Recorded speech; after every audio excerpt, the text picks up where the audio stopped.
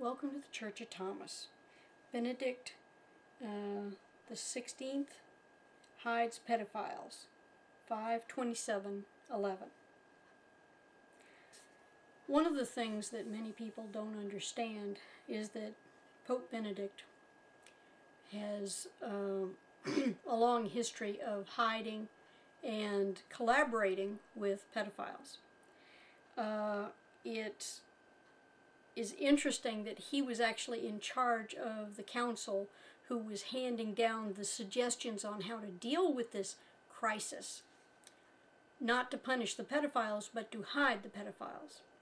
I actually came across an interesting document that was written specifically on the rules of how to deal with the situation.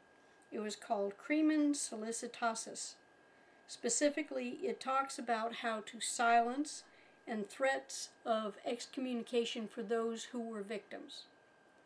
Can you imagine the idea that someone is abused by a powerful figure, and then when you try to get justice, the very people who are in charge of disciplining these people over you say, "Oh no, this is partly your fault.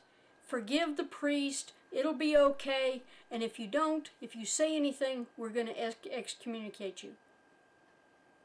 Interesting.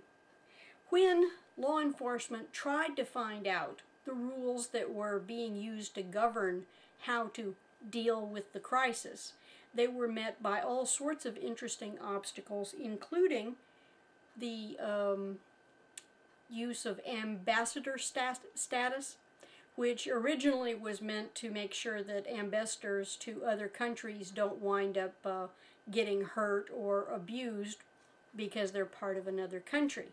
It gave them immunity against prosecution. Well, the Vatican claims ambassador status in all the countries of the world, and all of the pedophiles have been sort of blanketed under this auspice. They're hiding them inside of churches and saying, "Oh no, this is a sanctuary. You can't come in here and prosecute these people," and then they move them around so you can't find them. Benedict enforced these rules for 20 years. When the laws see cooperation in a crime, it's called conspiracy. When criminal is hidden, it is called harboring a criminal. Both are punishable by prison. The only problem is these people aren't going to prison. It's only if the church turns their back on one of these pedophile priests or the priest comes out of the sanctuary that they get nabbed and prosecuted. And finding the documentation to prosecute them is like pulling teeth.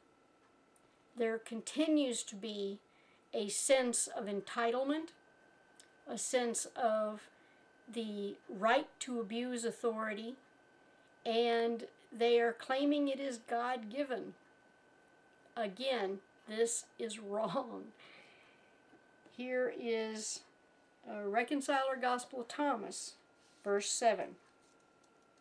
Jesus said, "Blessed is the ravening wild animal which becomes a person when consumed by a person." This is the evolution of the soul.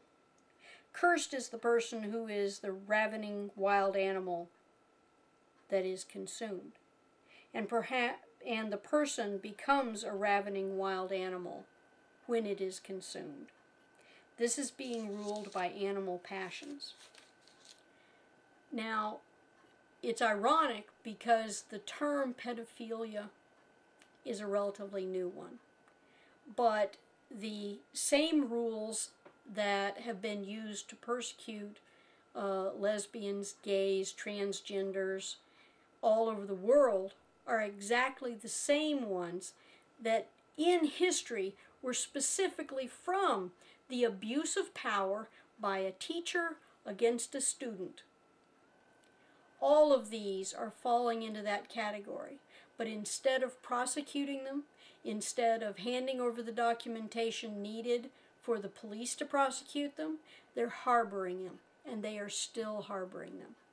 Until this ends, the Catholic Church continues to be corrupt to the very core. God bless the entire world. Angel Eliza.